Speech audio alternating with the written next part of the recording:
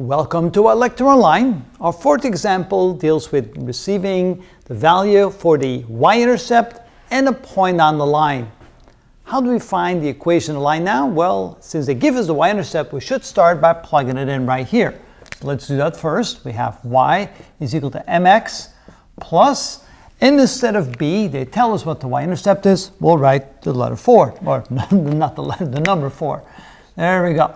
Okay, so now that we have the intercept, let's rewrite the equation. So we have y equals mx plus 4. Now we need to find m.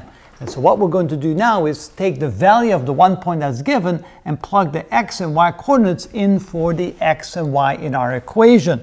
So then we get the following. So we see that y is equal to 2. So we write 2 is equal to m times x. And x is equal to 3 and plus 4.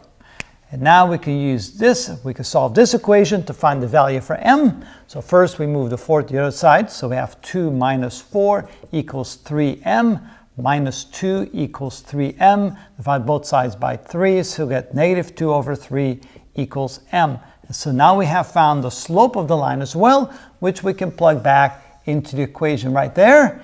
And when we do, we can rewrite the equation. Y is equal to, and instead of m, we're going to write minus 2/3 x, and then we have plus 4 for the intercept. And that is how we find the equation of a line if we're given the intercept and 1 point. That is how it's done.